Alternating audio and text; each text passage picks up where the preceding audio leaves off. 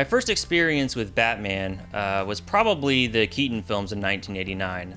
I was born in '85, and like a lot of people my age, that was our first major exposure to the Cape Crusader, assuming you didn't have, outside influence offering you Batman comics or anything like that at the time.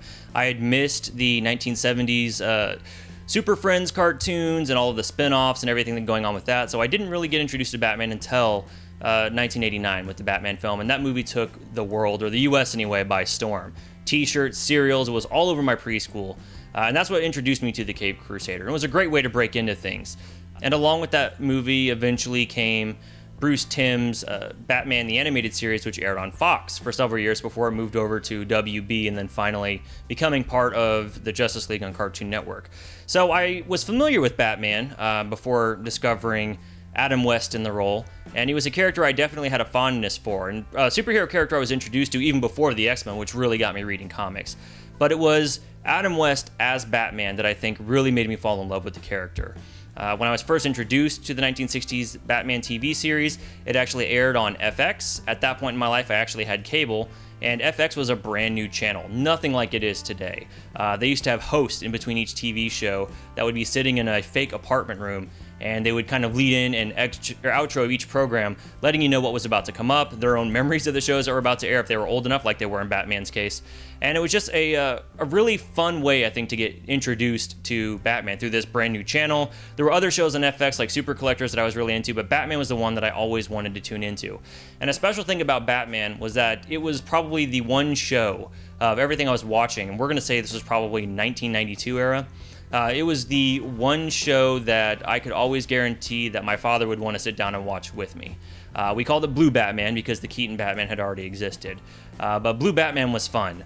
I didn't get any of the irreverent humor now that I see as an adult that is really entertaining about the show. I just loved seeing the Cape Crusader knocking people out on the screen, getting the bow, the biff, the bam, all those things popping up, the onomatopoeias popping up on screen. So it was really exciting for me as a kid. I instantly gravitated towards Robin being the younger member of the team, and it was just a really fun series. And the way that FX used to run them is that you would get an episode of Batman and then immediately another episode of Batman. And then I think they even ran it back to back with Green Hornet at one point. So when that crossover happened with Green Hornet, that was really cool to see between the two shows. But that was what became my Batman.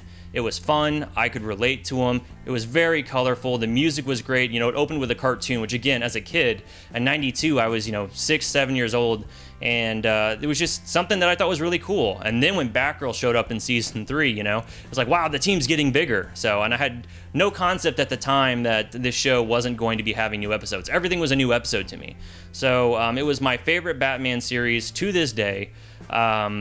I really just have a great fondness for it, and it's one of the few things. I had a tumultuous relationship with my father growing up, but I could always count on baseball and Batman to bring us together. So I've got that special feeling, I guess, whenever Batman comes on TV. And Adam West was heroic on the show. I mean, again, he was very cheesy if you're watching as an adult, but he always had the answers if you're a kid, and he always knew different forms. He knew science. He knew different forms of martial arts. He was a really interesting character to look up to, and a really special character, and one that I'm glad we've been able to put on TV and that has survived in reruns and rebroadcast, and even recently finally come out on DVD. I mean, that was a great moment for me when I could finally buy the show that I had such fond memories of watching when I was younger. So I heard the news today that Adam West had passed away, and it was really quite sad because what he brought to my life was so special, and I think what he brought to everybody else's life was so special. So, he lived till 88 years old. Very long life. I'm sure everybody says how nice he was, but he got to live a long life. He didn't have his life necessarily robbed away from him, which is great for somebody who had such a positive impact on so many people.